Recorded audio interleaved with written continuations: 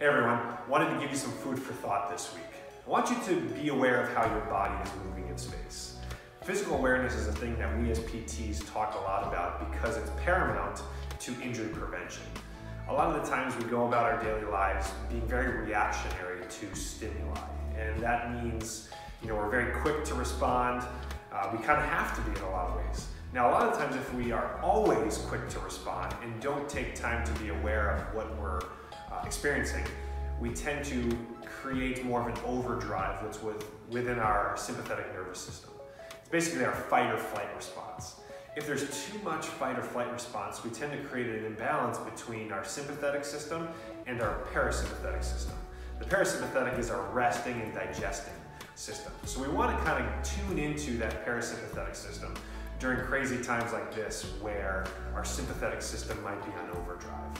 One of those ways to kind of tone down the sympathetic nervous system is to develop better body awareness. There's a couple different steps that we can do to develop better body awareness. One of those things is breathe. Focusing on breathing is very helpful because it allows our bodies to kind of wind down, and it allows our system to basically get restored to a more normal, restful state. That can create better body awareness. And so being focused and intentional while you're breathing, focusing on your inhales, focusing on your exhales, and allowing each breath to relax your body can be very helpful at reducing not only stress, but also reducing sympathetic nervous system activation. Another thing is to just reduce the amount of stimuli that are coming at you.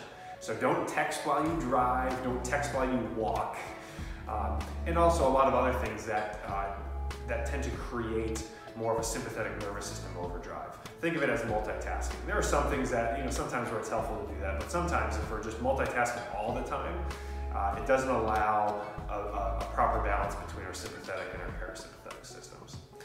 A third way to just develop better physical awareness and or body awareness is to exercise with slow and controlled movements. Breathing can be helpful with this as well. But the slower you go, oftentimes with certain exercises, the more you're going to develop better physical awareness of how your body is moving and what it's doing in a particular exercise. And all of that is very helpful when it comes to developing better physical awareness. The better physical awareness you have, the less injuries you may sustain. So physical awareness is huge when it comes to injury prevention.